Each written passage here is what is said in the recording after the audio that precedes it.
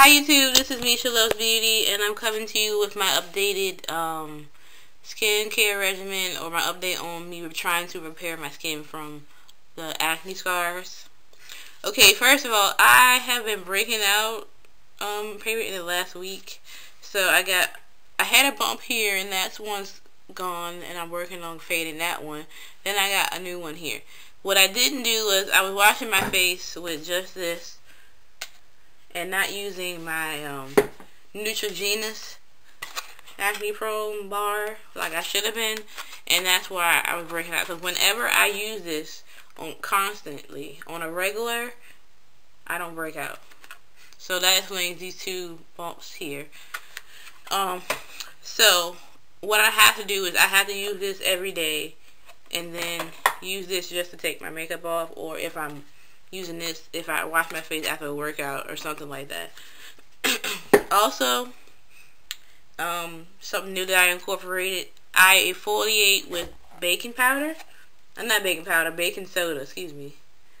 And I take a little, just empty a little bit in a container, and then I mix water with it to make it pasty. Maybe a little bit looser than pasty. And then I put it on my face and rub it on my face. And it's a great exfoliator, and it's cheap exfoliator. So I think that's under $1, and that'll last you for a long time. Because I was using pads, but I saw that on YouTube. So I give credit to Miss iCraze channel, and then Beauty Splurge channel also mentioned the baking soda.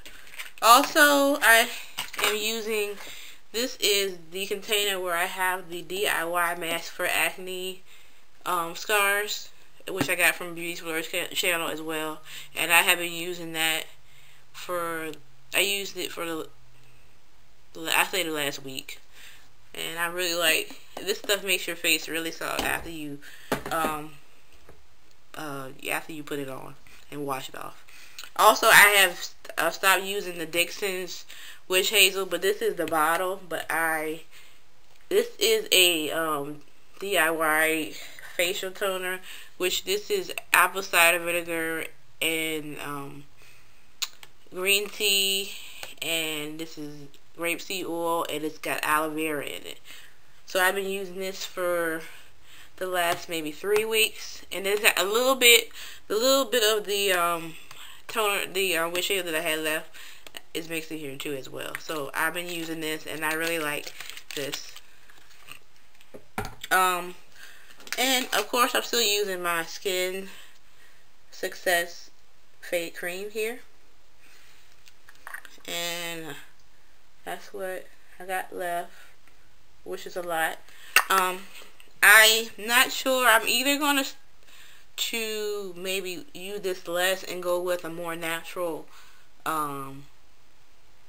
alternative.